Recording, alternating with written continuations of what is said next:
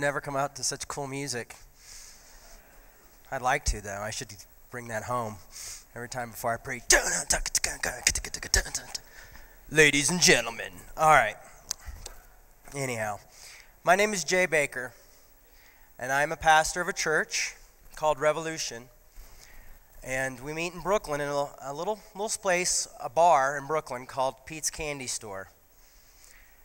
So that's the novelty. Oh, and I'm Jim and Tammy Faye's kid. There's the novelty. We'll get that out of the way. Some of you may have seen in the booklet that it said I reach punks and skaters. I haven't done that specifically much lately, but when we started 14 years ago, we realized that there were people who didn't have a place to go. People that the church were kind of leaving out. And so we opened the doors, and we tried to make a church specifically for those type of people, the outcast. But what we've started to realize over the years is that it's not just kids with tattoos or skateboarders or even teenagers, but there's a lot of people who feel outcasted. Matter of fact, I'm sure every one of us at one time or the other have felt like we did not belong. So that's what Revolution is really about showing these people the love and grace of Christ. We meet in a bar because it's the great middle place. They don't have to come and walk to our church and feel uncomfortable in our building. Wow, I'm really going bald, aren't I? No? You guys aren't laughing. The other rabbi was just too funny. A rabbi, a Muslim, and a punk rock preacher come into a room. Tough crowd.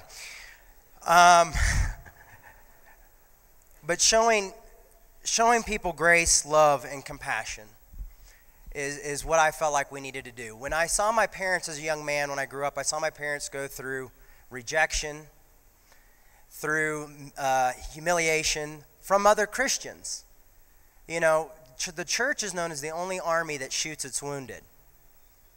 Isn't that sad? And so I felt that there needed to be a change. And little did I know that the change was up in front of me the whole time. In the Bible. The Bible can be a very dangerous thing if you read it in its context.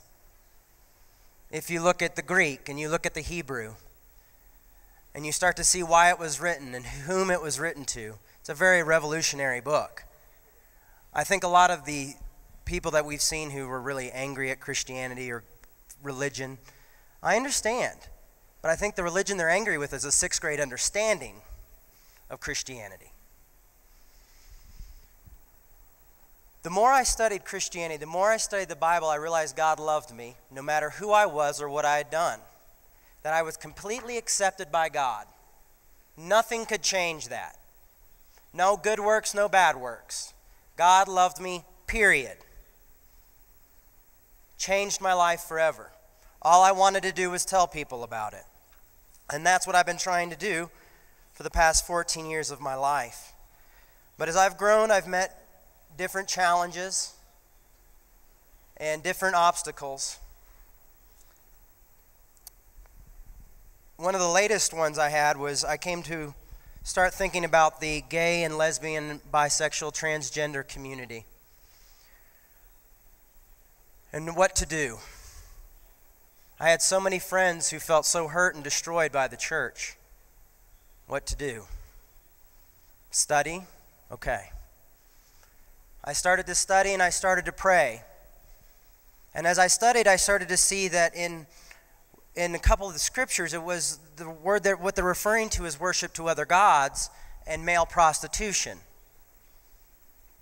And that we actually added the word homosexual in the 30s, late 30s, 1930s. A lot of you maybe go to a church that says homosexuality is a sin, no ifs, ands, and buts. And you may be comfortable in that. But I ask you to get out of your comfort zone and take a second look. It doesn't matter what your preacher or your priest tells you or what the majority thinks. It's what God is saying to us, what God is speaking to your heart. But I think if today the church had to make a decision like they did with accepting the Gentiles, I don't know if we would do it. I don't know if we would recognize Jesus, because Jesus sat with people who are considered impure and unclean, ceremonially unclean. They did not meet the purity code. And that's who Jesus hung out with. Prostitutes, tax collectors, these folks. And then what do we tell people? Don't go to bars. Don't go to these places. Don't associate with such people. And we tell someone the opposite of Christ. Paul says God loves you no matter who you are, no matter what you've done. All sin, all fall short, but God in his gracious kindness declares us not guilty. But why do we treat each other guilty? In Corinthians, love keeps no record of when it's been wronged. But it seems Christians are the best people at keeping records of when we've been wronged and when people have made a mistake. For me, the message of grace, God's unconditional love for all of us, is what drives me to wake up every day.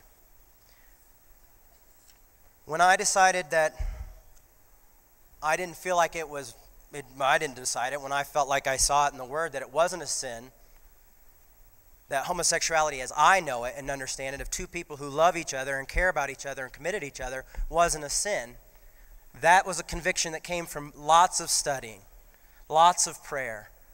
And I knew I had to count the cost when I made it.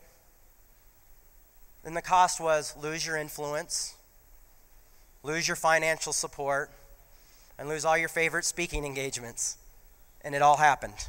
I had to let my whole staff go next week. All the money stopped, all the speaking engagements got canceled, and people were done. Because this is one part of theology that people will not talk about and will not tolerate. But what we're doing is we're using God to discriminate against people.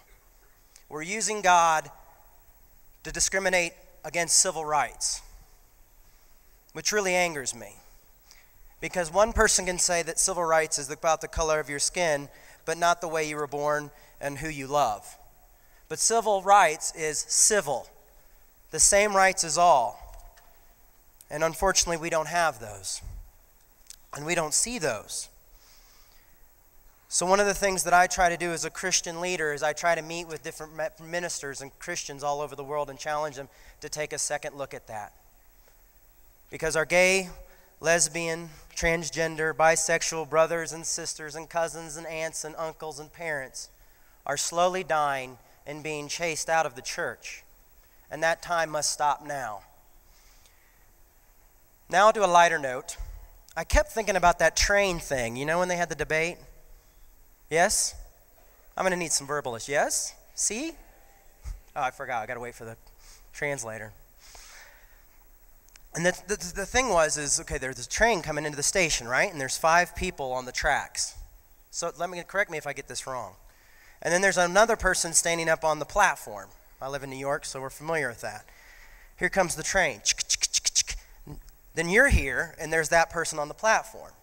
What do? Do you push that person off and let that person die to save the 5, or do you let the 5 to die? And so I kept thinking about this as they were debating. I mean, it kind of just I was like, oh, what an interesting idea. And then one of the gentlemen, who I don't see here, but I saw him earlier today, asked, what's the Christian response to that? And the first thing that came to my mind, not necessarily what maybe my response, but the first thing that came to my mind was, I would jump in front of the train. I don't know if that was an option, but to me it is.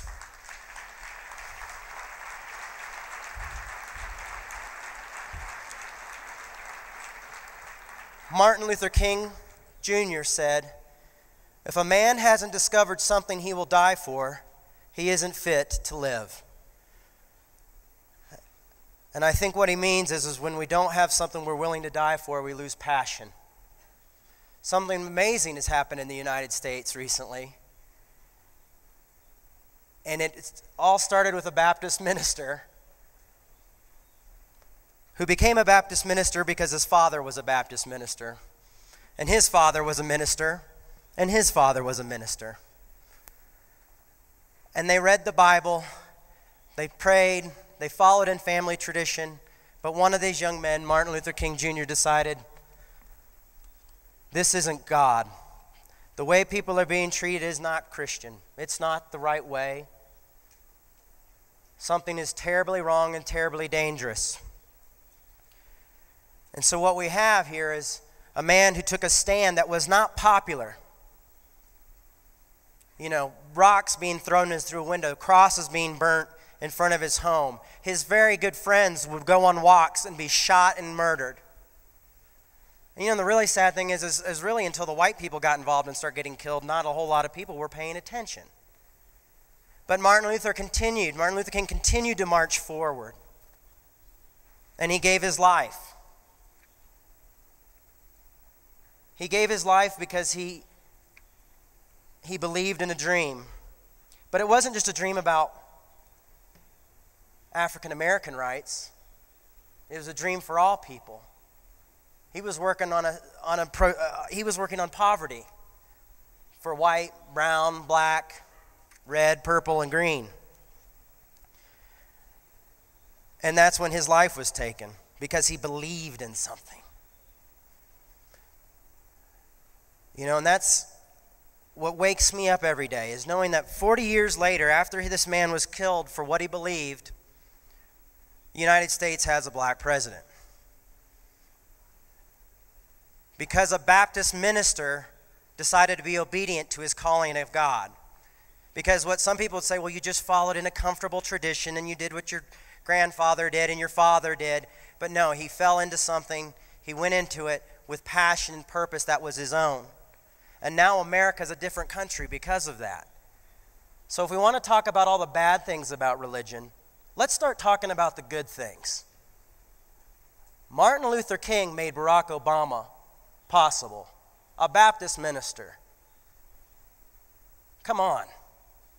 We can tear Christianity apart, but you know what? To some of those who don't want to deal with any type of faith, use some of the positive things that'll make your argument better. Do you know that Christianity, the first 248 years, actually I wrote it down. I want to have this factual for you so I know people will go over it and look over it. For the first 284 years of Christianity, it remained an anti-war, some called cult. Christians would not serve in the war. They would not fight in the war. They would not participate in the war. What eventually happened is we had someone like Constantine who came along and said, God told me to go to war. Get mad at Constantine. You know, you're mad. Jesus has a crappy fan club. No kidding. Religious people can be closed-minded. No kidding. Tell me something I don't know. But is it an argument to snuff the whole thing out? I don't think so, but at the same time, I really don't care because it doesn't affect me. When I saw the argument happening here, I agreed with this side a little bit and agreed with this side a little bit. But you know what I thought? This has got no relevance to me anymore. As we talk about the future of faith, I said, these two are already emerging in Christian culture right now and in secular culture. We're learning to love each other and respect each other and work together. So I kind of felt like the debate was kind of the old guard. No offense to the debaters. I'm just maybe a little bit younger and naive, who knows.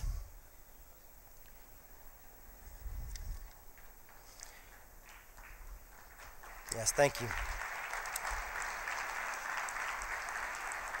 I did think John Esposito was pretty awesome, though. Okay, I'm going to give a little prop there. I like the future of religion when I see someone like that.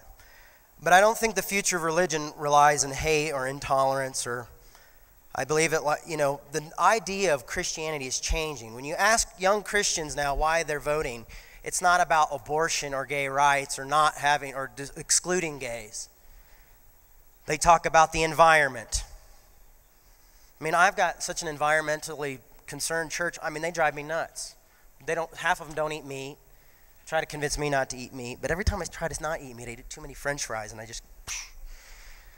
I get fat. So it's my vanity that keeps me from going vegetarian. They're worried about Darfur. They're worried about human rights. I mean, there are good people out there who are concerned with Africa. It's so funny. I was thinking, like, 20 years ago, it would have been all the religious people running up on the stage during a debate. And now all the scientists are running up on the stage about the debate. It's like the fundamentals have somehow changed. But I don't think we need to argue and fight. I mean, we can talk and argue, and we can have debates. I mean, they're healthy. Everybody was hugging and loving each other afterwards. It was a love fest. But I just don't see these harsh right or left wing things being the new future. I don't see Jerry Falwell's idea of religion being the future, and I don't see Richard Dawkins' idea of being the future. And both those men are fundamentalists, whether you like it or not. I've met them both and spoke with them both. Jerry has since passed.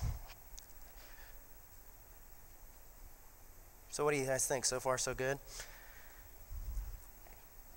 So let's look at this. 284 years of Christians remained anti-war until government got involved, corruption got involved, people started seeing God as a God of war, and compromise happened.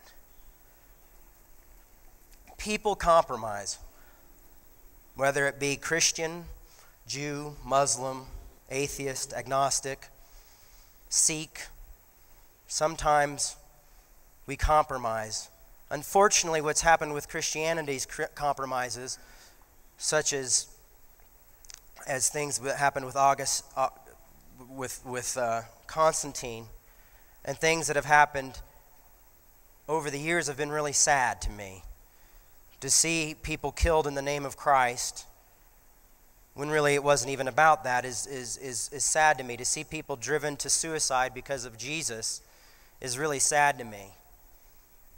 The reality is, gay and lesbians do kill themselves because they feel rejected from the church. There's a whole gay denomination called MCC, and it started because they were so pushed away, they just wanted to worship God.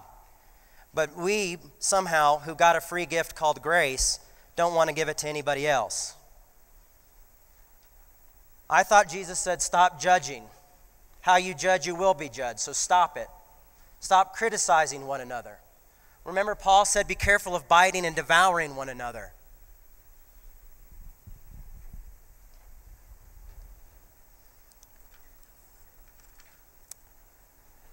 How will they know that you belong to me? See, what I feel like is almost like, Christianity needs a continuous reformation. Spirituality needs a continuous reformation. And we need to check. We need to keep a check on ourselves. See what we're doing. See what we're thinking. But there's a way to really see, as far as Christians are concerned, if they're really following things. Christians, aren't perfect and all that stuff, but to really feel if they're following God's purpose, if they're really following after Christ and what God's called them. One, Jesus said that they will know you belong to me for your love for one another. So when you see Christians not loving one another, you know that maybe they're missing the point somewhere along the line. Another thing is that you'll know them by their fruits. Now, a tree does not eat its own fruit. Fruits are for other people to eat. So, if you're around people who give you peace, patience, kindness, goodness, faithfulness, gentleness, and self-control, and most of all, love and joy, then you might be experiencing a follower of Christ. But unfortunately, there's a lot of Christians in my country don't read their Bibles. A lot of Catholics don't read their Bibles. And so when it comes to talking about Christianity, we don't know what to say. It's the greatest story never told. We don't know how to communicate what we believe. I don't know how we dedicate our whole lives to serving a God that we don't even know when we have information to understand and look. And we have historical background. We have research. We have books that allow us and computers that can help us with Greek and Hebrew and know why these books were written and to whom they were written. But instead we go in and just say, okay, I'll accept it. This is wrong and this is right and I'm going to do it. Do you know that we didn't meet on Sundays originally? That was a Constantine idea because he liked the sun god. December 25th, the birth of the sun god. Constantine again. Your sacred holidays, man-made by a pagan. Parts of about 3 of Paul's writings we know definitely weren't written by him.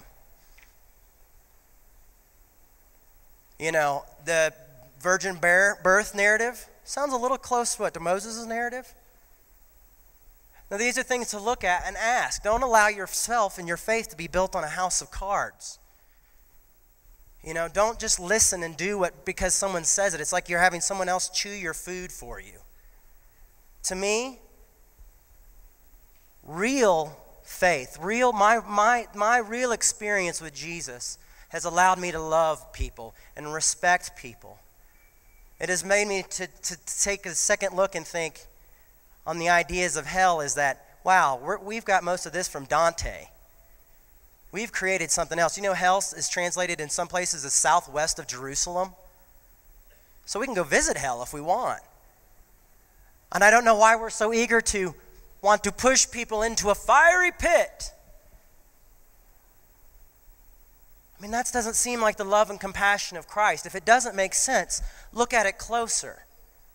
There's historical books. There's books written to understand. There's all sorts of information that you can get to have a deeper relationship with God, and to have a deeper understanding of the Bible, and to understand that it didn't just stop there, but faith continues to grow and continues to live. Now, I know I've preached to you all for the past 21 minutes, and I said I wasn't going to do that, but that's what I did. I have love for my atheist friends and my believing friends, my friends of all faith. I think God is much bigger than we let on to. I live in New York, and if you walk down the street, if we've made God as small as we've made him, the majority of my street would be hellbound. One second. Everybody's going long today. You should have known the religious people go long. And we don't respect boundaries. No? Okay. But the fact is that I don't know what my fact was anymore because you stood up and made me lose it. Time concern. Now you cost you more time. I guess the idea is that I've realized that God loves us all very much. And God is an inclusive God. And I know that Jesus wasn't killed for being exclusive. Jesus was crucified for being inclusive. He loved all the wrong people. And that's what I want to do. I want to love all the wrong people because I want to be like Christ. I want to be like Martin Luther King Jr., who knew that civil rights was so important that it was worth dying for, and he didn't even really, he said, you know, I'm probably going to not make it there with you, but that's okay. I've seen the promised land. And so what I see in my faith has brought me a vision for seeing the promised land for my LGBT friends, for my friends who are hurting and pain, and for all my friends of other religions, that we can unite, that we can talk to each other, and that we can keep our traditions and our customs. But at the same time, we've got to check, is it got compassion? When Jesus had problem with religious leaders, it wasn't the fact that it was all the law, it was the fact that they didn't have compassion to go along with it. And the Bible says, be compassionate as God is compassionate. And compassion in the Greek and in the Hebrew is from the bowels, where you feel others' pains from your entrails, and you women from your womb. You feel and other hurts and pains. And when you feel that type of hurt and pain and share that with other people, you're not going to turn someone from your church. You're not going to point a finger. You're going to follow the golden rule. You're going to do unto others as you would like them to do to you. So just hate others how you want to be hated. Gossip about others how you'd want to be gossiped. Kill others how you'd want to be killed. And live by that mantra. Give it a day. Next few days, just try to live by the golden rule. See what happens in your life. God will show up. Compassion will be there. And you will realize what love is. Thank you.